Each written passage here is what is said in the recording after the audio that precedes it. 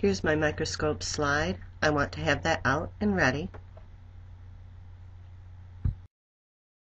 I need to break my onion layer towards the shiny side and then very gently peel the two pieces apart. There's a thin, transparent layer of cells holding these two pieces of the onion layer together. That's the layer of epidermal cells that I'm looking for my specimen. Now I need to obtain a piece of that onion epidermis to place on my slide. I can do that by tearing it off with a pair of tweezers. This is a very delicate, thin layer of cells, and they'll fold over on themselves. So when you place that onto the slide, once you get it off your tweezers, you're going to need to spread it out a little bit. The little piece of onion epidermis can easily get all wadded up, and that makes it very difficult to see the cells.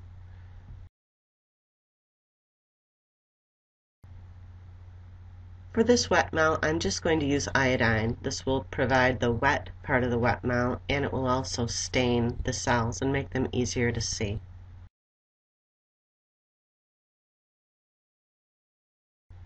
The best way to apply that cover slip is to hold it at a right angle to the slide at one side of your specimen and then let it drop, let it fall.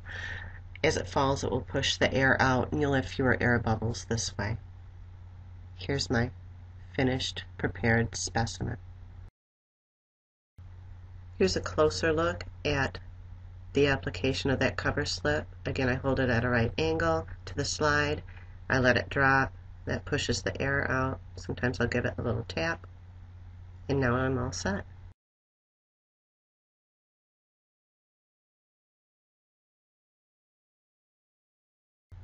I'm now going to examine my specimen using the 4x objective lens that will magnify the specimen 40 times actual size. Here's my first look microscopically at the onion epidermal cells magnified 40 times. These cells look kind of like misshapen bricks, a whole bunch of them. The compound microscope is parfocal. What that means is once I get my specimen in focus at one power, in this case the scanning power, I can switch to the next higher objective, the low power in this case, and my specimen will still pretty much be in focus. I'll only have to adjust the focus a little bit to get it crisp. Here are my onion epidermal cells magnified 100 times actual size. So this is a closer look at that specimen we just looked at under 40 total magnification, the specimen that did not stain so well. We stain the specimen to increase the contrast, to make it more visible, and since the stain wasn't taken up that well, there are other ways to improve the contrast of our specimen. When viewing this specimen and taking this picture, I adjusted the light level. I turned it way down, and that helped me see the cells much more distinctly and clearly. Here are a couple examples of onion epidermal cells viewed at 400 times actual size through that high dry lens. These samples have stained a little better than the ones I showed you previously. I can see the thick cell walls and these elongated cells. In this picture, I can see a cell nucleus in the second cell below the pointer. Stem of a herbaceous plant, and this stem should be soft and it should be cut into about 3 centimeter pieces and put in water. We require some watch glasses, slides, cover slips, needle, forceps, brush, blade, dropper, stain as safranin, and mounting. For mounting we require glycerine. Now let us start the cutting of the section of a stem. For this you need to hold the stem in your left hand in an upright condition.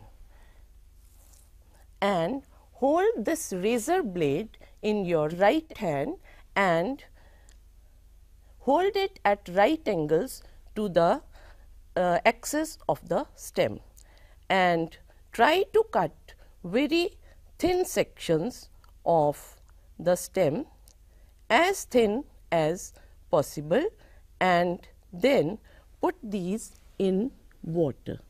So, here you can see I have cut sections of the stem and put it in water. Now, we want to stain these sections. For this, we will take safranin stain and dilute it with some water and put these sections in safranin stain. Keep it for 1 or 2 minutes and then take it out in a watch glass having water. So, these sections are then transferred to a watch glass containing water. After this, these sections are put on a slide. A drop of glycerine is put, and on this drop the section is put, and this needs to be covered by cover glass. Now, this section has been mounted, the stained section has been mounted in glycerine, and now it is ready to be observed under the microscope. Focus it under low power of microscope and try to see the structures visible.